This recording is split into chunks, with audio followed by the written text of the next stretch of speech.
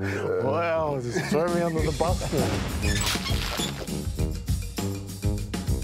What's the best prank you've ever played on someone you lived with? I don't know if I should be saying this, but when I was a kid, I used to do roadblocks on the streets and stuff. I used to get timbers and stuff, lay them on the floor of the street and have the drivers get out, have to move it, and I thought that was so funny.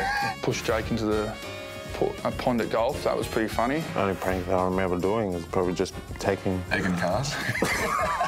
Didn't egg a few cars. The best prank was probably on my old man. Yeah, I think I left my speaker in the bathroom, and when he was in there, I was just playing fighting sounds. So, yeah. Then after that, I got a hiding. I've trained one of my training mates when we lived together. He kept losing his boots. It was because I was putting him in tubs of old ice cream buckets. I'd put water in there, put his boots in there, put water in there, shut the lid, throw it in the freezer, and the next day they'd be a frozen block of ice. I know when I was at the Bulldogs and we used to live in the Bulldogs house, it was a bit of a free-for-all there. Some of the boys used to open up cans of baked beans and while the boys were having a shower, just throw all baked beans all over them. It wasn't a prank, but it was just a pain in the ass thing to do. I don't know, probably just your standard, scare them in the shower or something. I don't know. I don't know, but... Baked beans? Yeah. I remember one year, Josh McCrone was here. He got dog poo and put it all underneath Kurt Mann's handle of his car. And when he opened the door, he had a handful of dog poo. So that's one of the best pranks I've seen. Back when I used to live at home, we had a pool and there always used to be ducks in the pool. My dad was he hated them. So me and my brother we'd get eggs out of the fridge and constantly put them in the pool.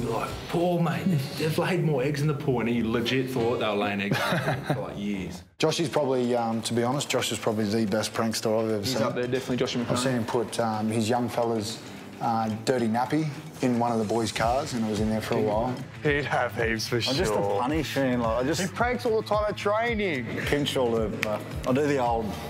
I get him all the time, actually. He pinches my arm and the back of my leg, and The prawn shells one. The prawns one's in the back of the suitcase. That was another. Shaving Killer's dog too. Shaving the hair of Kurt Mann's dog. Yeah. He's got fully against pranks at training because it just goes too far, I'll do something, and then they do something more, and then we start letting down each other's car tyres, and then I can't get home. So I used to room with Corey Waddell, and one night.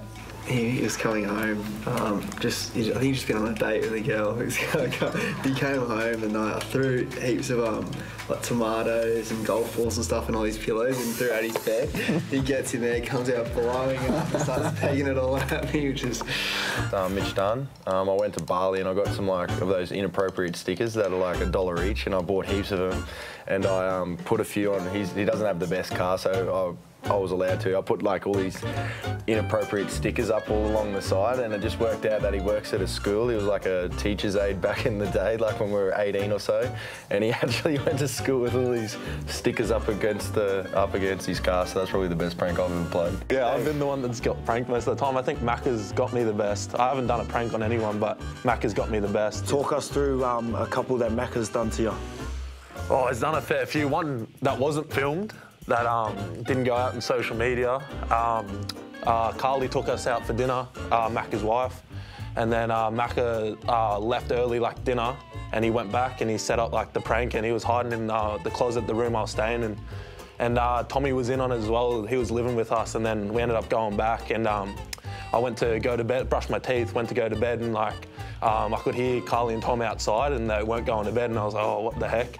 And then I heard something moving in my closet, and I was like, oh, surely not, what's going on here? And then I went up to go look, and he opened it up and had a mask on and scared me, and I shook. So that was probably one of the best ones he got me. I got pranked on someone, my cousin. You got scared, didn't you? I got scared, yeah. It was late at night, it was probably 1 a.m, and I could hear these noises outside, and my mate's like, what's that? Go check it. I go, nah, it's just the wind. And then I hear the door creaking open, I open the door, act like a hero. I was like, oh, who's that? Come in, and the next minute, my cousin came in with these secateurs and put it to my head, and I just started sprinting away, and my mate was in the corner just screaming no, please don't hurt me. And then, I realised it was my cousin, and then that was probably the scariest thing, Never ran that quick in my life. A car? car is, yeah. With milk, and they put Glad wrap over it. like in a bowl and put a couple of holes in it so it didn't spill everywhere.